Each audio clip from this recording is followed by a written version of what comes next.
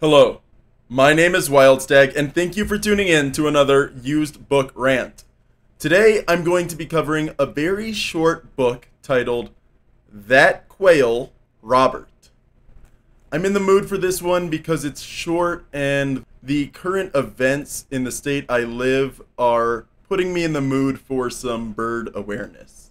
So, first off, this book is copyright 1966.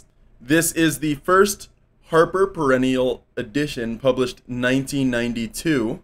The cover design and illustration were by Dugald Sturmer from 1992. The back cover says this about the author. Born on Cape Cod, Falmouth, Massachusetts, Margaret A. Stanger grew up in her pioneer parents' home in Iowa. With a BA from Grinnell College and an MA from Columbia University, where she also studied law, Miss Stanger was graduated from Boston Children's Hospital as a registered nurse. She returned to the Cape to live in Orleans, where she became one of Robert's closest human friends. Illustrator Kathy Baldwin, another friend and neighbor of Robert's, graduated from the Rhode Island School of Design. This book isn't long, it's only 127 pages. And keep in mind, some of those pages are illustrations, such as this page. This page is actually where the titular phrase came from. One day, the telephone repairman came. He had read about Robert in the local paper, but still was far from prepared to find him examining each tool, practically standing on tiptoe to look in the tool case, talking all the time. When the repairman called the operator to check on the condition of the telephone, Robert hopped up on his shoulder ready for a visit. The man was enchanted. Of course, we could hear only his end of the conversation, but what went on at the other end of the line was obvious. It went like this. Checking on number 17? No, there isn't anything on this line. Do you know what those sounds are? It's a quail. No, I'm not kidding. Honest, it's a quail. Wait a minute. He held the mouthpiece up to Robert, who responded as he always did. How about that?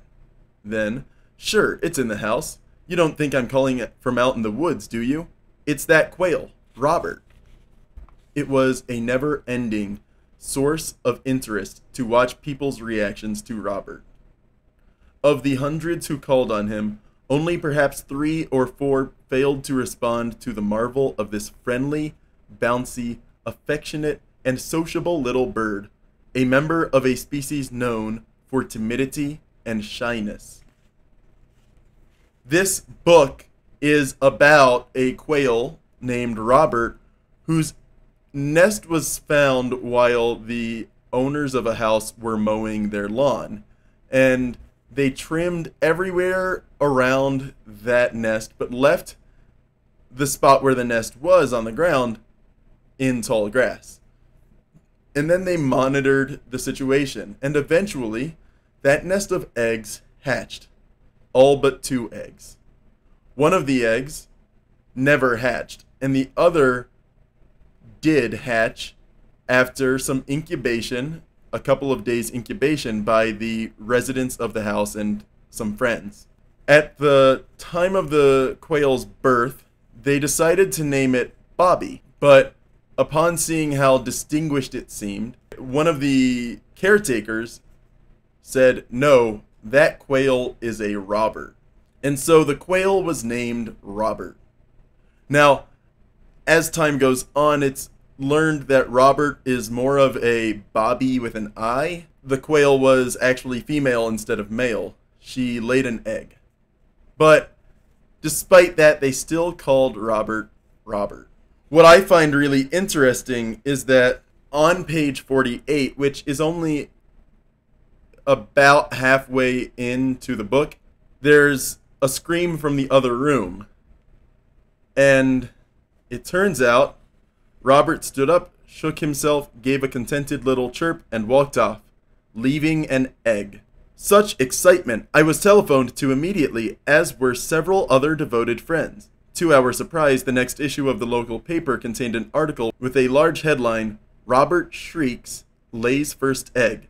There was by this time considerable local and even statewide interest in Robert, so this was quite an event. Immediately after accomplishing this feat, Robert rushed to his, her, tray and began eating as though she had never seen food before. And how she drank!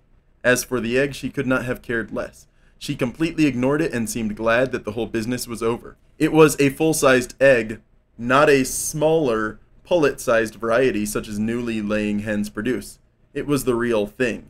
Mildred had picked Robert up and stood murmuring, comforting, congratulatory, and female communications to her, adding, "Well, once again you have taught us something. It may take a while for us to learn to call you she instead of he, but we will. We will." That part of the book was especially interesting to me because for 48 pages before that moment, they only used male pronouns in the book. After that moment, they only use female pronouns with the book. And I thought it was a very nice moment because just as they could very easily change their use of pronouns for a bird, a pet, it seems to me really easy to just change pronouns for a person. And the ease at which this author did so in 1966 for a pet should indicate that it shouldn't be really hard to do that for a person in 2023. So that was a cute little moment to me, and I like this book overall. It is very sweet, touching. There's all these sorts of moments. There's a good one, if I can find it. There's a moment on page 85 in the chapter titled Callers that really intrigued me. Most people called ahead to make an appointment to see Robert. However, some, even strangers, just appeared at the door. When I greeted such a stranger and heard, "Pardon me, but is this the place where the little," I knew. They usually came in a bit apologetically, saying they hoped they were not inconveniencing me, that they would only stay a minute, and so on. Those minutes were always magnified, often reaching hours. One such protracted minute involved a young man who makes and sells beautifully carved birds. He got word to me that he was going to some sort of gathering and would like to stop for a few minutes if he could see the quail. I was more than glad to have him come and immediately thought what a lovely Christmas gift for the Kienzels a Mackenzie quail would be. He came accompanied by his brother. Robert greeted them at the kitchen door, investigating their shoes as she always did. Both young men stood motionless, almost speechless. I suggested that we go into the other room, and the bird carver said, "May I look at her a little more?" "Oh, certainly," I replied. "She will come with us." They came into the keeping room very cautiously, as though they were afraid they would frighten her away. They told me, after an hour or two, that they were astonished that they could actually see and touch her. They had expected a fleeting glimpse of a little shy, wild thing as she ducked under some piece of furniture. We all sat around the table with Robert on it, and I leaned back and listened. I finally had to get them paper and pencil. Those boys knew their bird anatomy. They conversed between themselves about the angle of the lateral this and the dorsal that, examined a feather Robert dropped as though it were a jewel. Once the carver remarked, more to his brother than to me, "I've carved lots of quails, but I always made a big mistake I see now. I never realized that there was a distinct dividing line down the breast center. Look at that. She is really double-breasted. And do you see the iridescence on the gray back feathers? They are almost blue in tone. This is wonderful." It turned out that he had used some little dead bodies as models, and also some nicely mounted ones. But this was life. After they had been with me 2 hours, one of them looked at his watch and said in amazement, "Do you know what time it is? It is almost 5. And off they dashed, thanking me almost reverently for the afternoon. I wonder what happened to the hostess who had been expecting them those 2 hours. And so, all these different moments with strangers coming by to the house to interact with the bird are sprinkled throughout the book. All these different human interactions. And Robert, her personality shines in every chapter.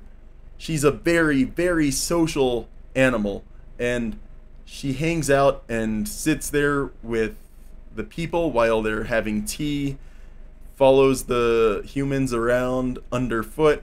It's really, really adorable. Another thing about this book, and it is in very good condition, maybe used a couple of times at most. It reads on the inside cover, "To Sam on his 78th and more to come birthday, and Carol, who have shown me a great time here. Much love and friendship, Judy." I don't know how much I paid for this book, but I can't imagine it was much.